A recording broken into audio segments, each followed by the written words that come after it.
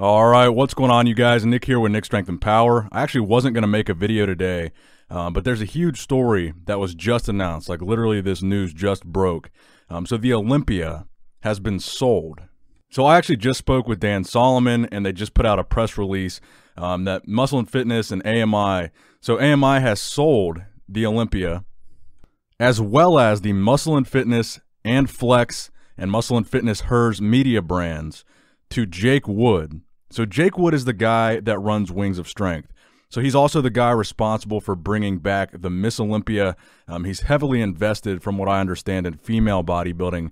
And in the press release, it goes on to say that the reason why, a quote from Jake, goes on to say that the reason why he acquired the Olympia or wanted to acquire it was his primary motivation was to bring the Olympia back to the fans. And what he means by that is the Olympia kind of had this corporate feel in this corporate structure prior to this.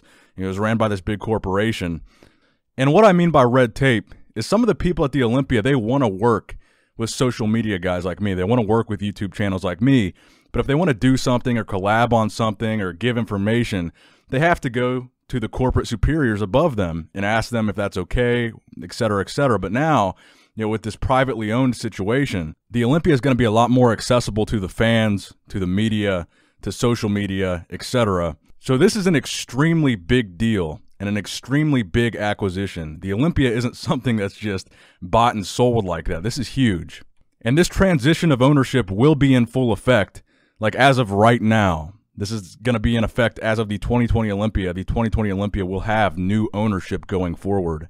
So congratulations to Jake Wood on the acquisition. And like I said, man, 2020 is shaping up to be a very, very exciting year in bodybuilding. You've got this new show, Athleticon. You've got the Olympia falling under new ownership. So who knows where that's going to lead the Olympia in terms of, what the new possibilities are going to be, for the fans and this new ownership and the new outreach capabilities that the Olympia might have, without this corporate structure of AMI behind it. So I've got the press release up on screen here. You guys can read it here if you want. I'll link it in the description box below as well. Let me know what you guys think in the comment section below, and please give this video a thumbs up if you enjoyed it. And as always, Nick Strength and Power, signing out. And subscribe for more updates on this situation.